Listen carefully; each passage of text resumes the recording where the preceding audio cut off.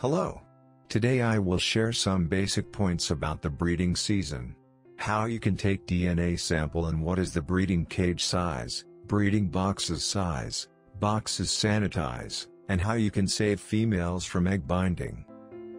So let's start. As you can see, turquoise decino bird.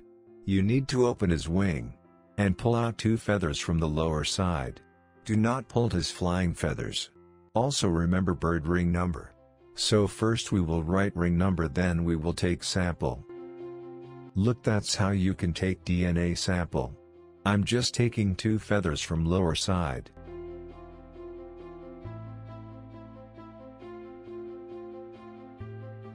And also careful, do not to touch your fingers on feathers pin. And take this sample in a plastic zipper. And also write bird name and ring number on bag like that. That's how you can take DNA sample. The next one is what is the breeding cage size. Breeding cage height should be 60 cm.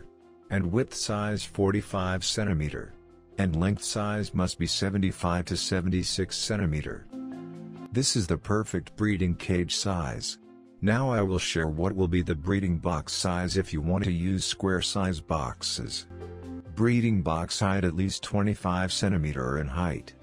Width size at least 23 cm. And length size should be 20 cm. This is the ideal breeding box size. And whenever if you use old breeding boxes, first wash them and place at sunlight for 1 day. And use disinfectant powder. Make sure that powder is not affected your birds also.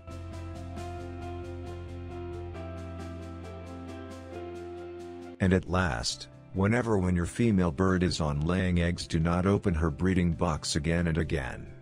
There is the chance that your female has an egg binding problem. So if you want to check the breeding box, first knock on the box, then your female bird will be attention to leave the nest.